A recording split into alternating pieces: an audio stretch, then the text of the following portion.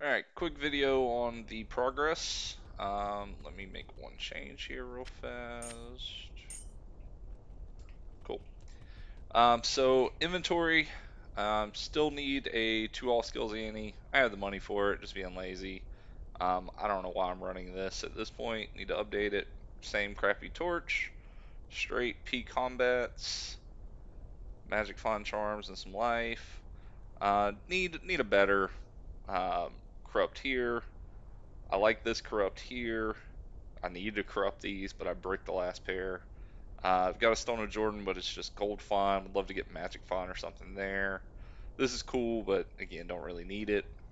If you're not familiar with the setup, and then I did get the 3 socketed shield. So the one option I have here is I could put a cham somewhere in this, get rid of these. I don't know for what, but could do it. Also have a CTA now, 463 with 3 Holy Shield, which does me no good because +1, +1, +1, and +1. So even if I got a 3 skill lidless, it would just put me to the point of where I'm at. So that gets into the damage. So if I go and do BO, and I got the two skills that I could get possibly with the 2 skill annie and the BC, then I would up this damage a little bit, but I did just want to share. The point of this is to show what I could do on single player. So I built out essentially the same build on single player. So you'll see real fast, 2 skills, and you'll see quickly where we're going here. Really nice torch, obviously, because it's single player and you just generate this stuff in. This is from the item pack, and then I just grab these and slam them. So you will see here that's magic fine, magic fine. This is the exact same setup, but this has facets. And to get into that, let's look at our damage real fast. You see a lot less skills, but you'll notice the damage is a good bit more. So, and this is basically the exact same one I'm running. The mercenary has sanctuary. Again, I don't really see the point in it, but she has it, just because I didn't know what to throw on her. So I'll just run a quick, I'm not actually in the mode here that I can do it. We'll run this real fast. I'm not even going to slam it. And show you guys real quickly here what this build could do.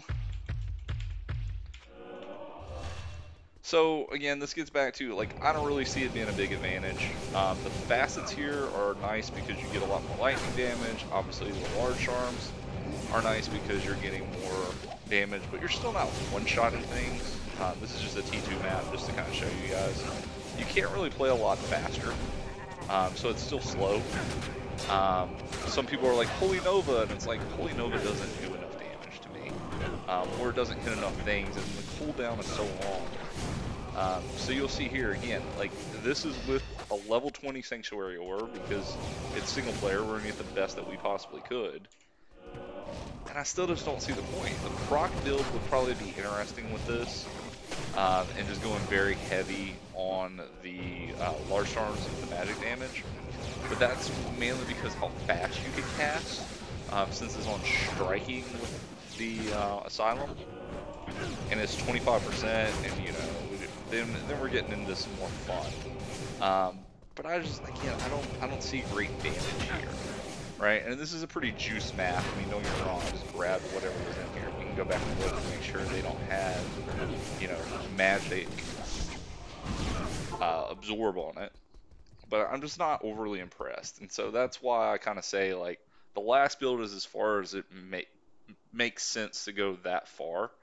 The only other option here, and I can't see it because again, I'm not in the right mode, is you could go with the trying to think of the way to put this nicely. So you could do the Hozo, but instead of doing open sockets on it, I would really go for +1 skills and do the same kind of thing here and use, it's like Blessed Light or something. I forget the weapon. That would bump up the damage a little bit more. Maybe you're getting close, but again, you're spending so much money at that point. And this build really just is not where I'd want to spend my money.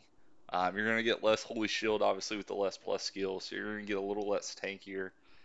It's fine, but I just can't see going past the earlier video unless you just want to.